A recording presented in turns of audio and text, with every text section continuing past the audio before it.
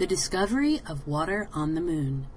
According to a NASA press release this week, the argument that the moon is a dry, desolate place no longer holds water. Substantial water reserves have been found beneath the moon's surface, paving the way for a permanent lunar base. Preliminary data from the Lunar Crater Observation and Sensing Satellite, or LCROSS, indicates that the mission successfully uncovered water during the October 9, 2009 impacts into the permanently shadowed region of Cabeus Crater near the moon's south pole. This discovery opens a new chapter in our understanding of the moon. The impact created by the LCROSS Centaur upper stage rocket created a two-part plume of material from the bottom of the crater. The first part was a high-angle plume of vapor and fine dust, and the second, a lower-angle ejecta curtain of heavier material. This material has not seen sunlight in billions of years. After traveling approximately 113 days and nearly 5.6 million miles, or 9 million kilometers, the Centaur and LCROSS separated on a final approach to the moon. Traveling as fast as a speeding bullet, the Centaur impacted the lunar surface with LCROSS watching with its onboard instruments. Approximately 4 minutes of data was collected before the LCROSS itself impacted the lunar surface. However, the impact was barely discernible, and for several hours NASA was unable to confirm that a plume had been detected at all, after having initially said that it would be visible through handheld telescopes from Earth. NASA later said that LCROSS did indeed photograph a plume, but that the live video stream was not properly attuned to pick out the details. Vincent Eek from the University of Durham, who helped the American Space Agency pick the location, said that the much smaller plume may have been a result of the large quantities of water. A high proportion of the capsule's energy on impact would have gone into vaporizing the ice, meaning there was less energy left to kick the dust up to high altitudes.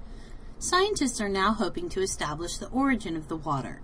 One possibility is that it was deposited by comets over as long as billions of years, meaning it could hold important clues to the history of the solar system.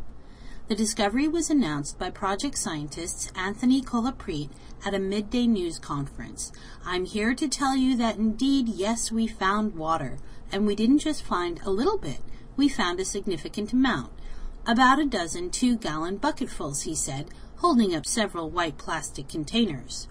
The exact form of the water is not yet clear, but it is likely to be spread out in small ice crystals. The moon remains drier than any desert on Earth, but the water is said to exist on the moon in very small quantities. 1 ton of the top layer of the lunar surface could hold about 32 ounces of water, researchers said. Finding water on the moon would be a boon to possible future lunar bases, acting as a potential source of both drinking water and fuel. Lunar ice, if bountiful, not only gives future settlers something to drink, but could also be broken apart into oxygen and hydrogen. Both are valuable as rocket fuel, and the oxygen would also give astronauts air to breathe. NASA's current exploration plans call for a return of astronauts to the moon by 2020 for the first visit since 1972. Michael Warko, chief lunar scientist at NASA headquarters in Washington, said the latest discovery could also unlock the mysteries of the solar system. He listed several options as sources for the water, including comet, solar wind, giant molecular clouds, or even the moon itself through some kind of internal activity. If the water that was formed or deposited is billions of years old, these polar cold traps could hold a key to the history and evolution of the solar system, much as an ice core sample taken on Earth reveals ancient data. In addition, water and other compounds represent potential resources that could sustain future lunar exploration. Gregory Delory of the University of California, Berkeley, said the findings of LCROSS and other spacecraft were painting a really surprising new picture of the moon. Rather than a dead and unchanging world, it could be, in fact, a very dynamic and interesting one. When Apollo astronauts returned from the moon 40 years ago, they brought back several samples of lunar rocks. The moon rocks were analyzed for signs of water found to minerals present in the rocks. While trace amounts of water were detected, they were assumed to be contamination from Earth because the containers the rock came back in had leaked. Analysis of the dust thrown up from the LCROSS impact revealed the presence of about 80 liters of water, or enough for a shallow bath. The results suggest that much larger, more accessible reserves are available at the poles. Scientists have long speculated about the source of vast quantities of hydrogen that have been observed at the lunar poles. The findings are shedding new light on the question of water, which could be more widespread and in greater quantity than previously suspected. Since the impact, the L-Cross science team has been working almost non-stop analyzing the huge amount of data the spacecraft collected. The team concentrated on data from the satellite spectrometers, which provide the most definitive information about the presence of water. A spectrometer examines light emitted or absorbed by materials and helps identify their composition. We were only able to match the spectra from L-Cross data when we inserted the spectra for water, said Kolaprit. No other reasonable combination of other compounds that we tried matched the observations. The possibility of contamination from the Centaur was also ruled out. There are potentially two types of water on the Moon: that brought from outside sources, such as water-bearing comets striking the surface, or that which originates on the Moon. A second endogenic source is thought to possibly come from the interaction of the solar wind with Moon rocks and soil.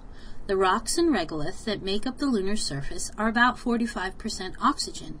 The solar wind, the constant stream of charged particles emitted by the Sun, are mostly protons or positively charged hydrogen atoms. If the charged hydrogens, which are traveling at 1/3 the speed of light, hit the lunar surface with enough force, they break apart oxygen bonds in soil materials. Where free oxygen and hydrogen exist, there is a high chance that trace amounts of water will form. The various study researchers also suggest that the daily dehydration and rehydration of trace water across the surface could lead to migration toward the poles, where it can accumulate in the cold traps of permanently shadowed regions. The L-Cross science team, along with colleagues, are poring over the data to understand the entire impact event, from flash to crater, with the final goal being the understanding of the distribution of materials, and in particular, volatiles, within the soil at the impact site. The full understanding of the data may take some time. The data is that rich, said Kolaprit. Along with the water in Cabeus, there are hints of other intriguing substances. The permanently shadowed regions of the Moon are truly cold traps, collecting and preserving material over billions of years. L-Cross was launched in June of 2009 as a companion mission to the Lunar Reconnaissance Orbiter, or LRO, from NASA's Kennedy Space Center. After separating from LRO, the L-Cross spacecraft held on to the spent Centaur upper stage rocket of the launch vehicle, executed a lunar swing-by, and entered into a series of long looping orbits around the Earth.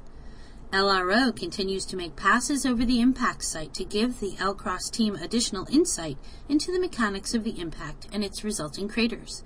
What other secrets will the Moon reveal? Stay tuned.